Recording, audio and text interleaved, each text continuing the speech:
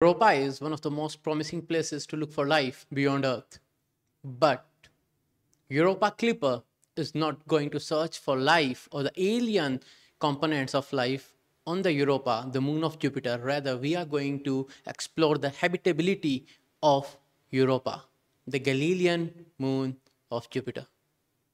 Europa Clipper will assess the habitability of Europa's subsurface ocean, determine the salinity of this ocean and how deep it actually is, investigate the structure of the ice crust that's overlying this ocean, search for the existence of subsurface lakes as well, and understand the composition of the strange reddish brown material that we all see on the surface. The one big challenge for the Europa Clipper is to reach Jupiter. During the course of 5.5 years, while traveling 1.8 billion miles of distance, Europa Clipper will be taking assistance.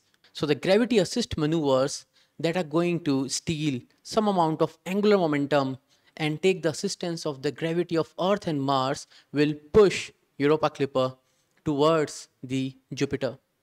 And once it will reach into the Jupiter's orbit, it will start orbiting Jupiter.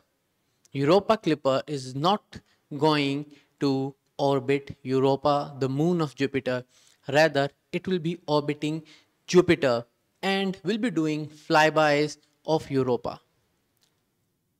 But once we go that far away, there is a very crucial requirement of power generation. And for the power generation, initially it was planned that Europa will be powered with the help of multi-mission RTGs, radioisotope thermoelectric generators.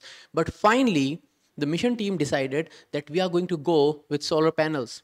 But when you are such far away at such large distances from the sun, the solar insolation falls drastically.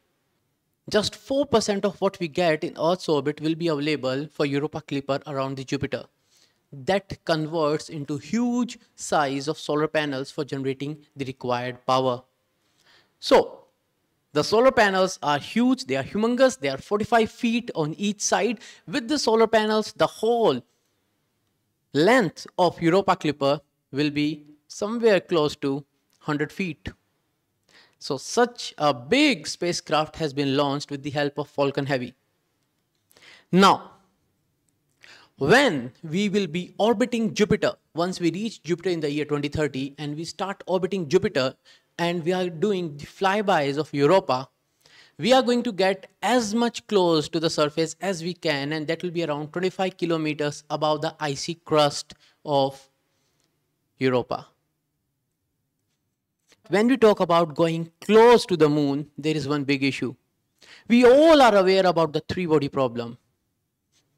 For the Europa Clipper, it is not a three-body problem. It is much more complicated. It's a seven-body problem with Sun, Jupiter, Europa Clipper, and the 4 Galilean moons of Jupiter. There is one more significant challenge, and that is to deal with the radiation that is trapped within the magnetic field of Jupiter. Jupiter is having a huge magnetic field that is around 20,000 times more powerful than the Earth's magnetic field. And effectively, that magnetic field acts like a particle accelerator. And Europa Clipper will be taking plunge into that radiation belt every time it is doing the flyby, taking the scientific measurements, and it will come out of that field, turn around towards the Earth, and transmit all the data using the high gain antennas to the ground stations. But while doing all that, the amount of radiation that will be felt by Europa will be almost equivalent to 1 million chest X-rays being done at once. And in that particular challenging and demanding environment, Europa has to carry out all its scientific endeavors, scientific activities.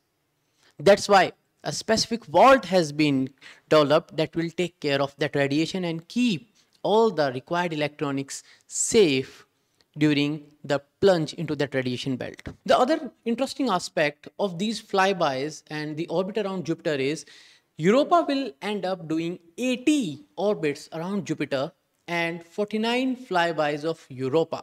So this particular spacecraft will be taking a lot many plunges into the high radiation belt around the Jupiter because of the huge magnetic field, and still it has to work just perfectly fine. Now the most important question.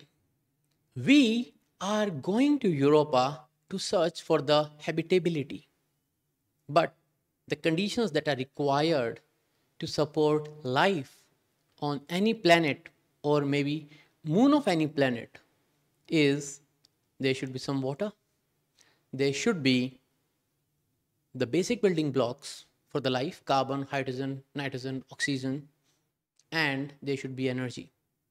So right now, as far as we know, Europa is expected to have underneath the thick layer of ice, huge ocean, salt ocean. That salt ocean contains just double the amount of water that we have on Earth. So we have water, that too salty, on Europa, and it is expected that it might be having the basic building blocks, it might contain the basic building blocks. But what about the energy? Europa doesn't have any energy of its own, and we are too far away from the sun to get the amount of energy required for creating the basic life forms. Now here comes the catch. The energy that Europa gets is because of the tidal pull of the Jupiter. Jupiter is huge. Jupiter can have thousands of Earths within it. And the gravity of Jupiter is every time pulling and squishing the Europa like a ball. So when that deformation happens because of the pull of gravity, that deformation generates energy. That it might be coming out as geothermal vents. And geothermal vents on Earth are the places where the life actually formed and originated. So if that is the case with Europa, that means the life might be taking some shape in those oceans of Europa. But the question is, how do we know that how deep the oceans are and how we are so sure that there is some ocean underneath that thick layer of ice? So in the previous missions, when we were scrutinizing and analyzing the magnetic field that is being generated by Europa, we found out that the first possibility is Europa can't have the magnetic field of its own. It is the induced magnetic field. We know the magnetic field of Jupiter is 20,000 times stronger than the magnetic field of Earth. And that magnetic field might be inducing magnetic field in Europa. But then for that you need some material, some magnetic material to catch that magnetic field and push it back. And Europa can't have that kind of a core that a planet has, a terrestrial planet has.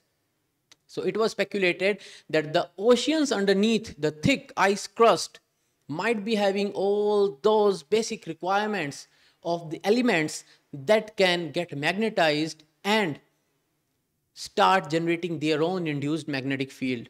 And that gave the idea about the possibility of salty oceans underneath the thick layer of ice. So the mission was launched on Falcon Heavy. Right now it's moving towards the Jupiter, but before doing that, it is going to get two slight pushes, one from Earth, one from Mars, and then it will get back on its trajectory towards the Jupiter. Once it will be close to Jupiter, it will be spending, or rather we'll say it will be burning 50% of the propellant that it is carrying. Around 6,000 pounds of propellant is being stored in Europa. That 6,000 pounds will be carried for all 5.5 years. The 24 engines, the thrusters that are there on Europa, they will be used for maneuvering the spacecraft, for changing the orientation, for correcting the attitude, for keeping it on track towards the Jupiter. But as soon as we come close to the point when we will have JOI, Jupiter orbital insertion, 50% of that propellant will be used in a maneuver that will last for around 6 to 8 hours to make Europa Clipper get caught in the gravity of Jupiter. And once that's done, it will start going around Jupiter, adjusting the trajectories for the flybys of Europa. And That's how we are going to reveal the mysteries of that icy moon of Jupiter.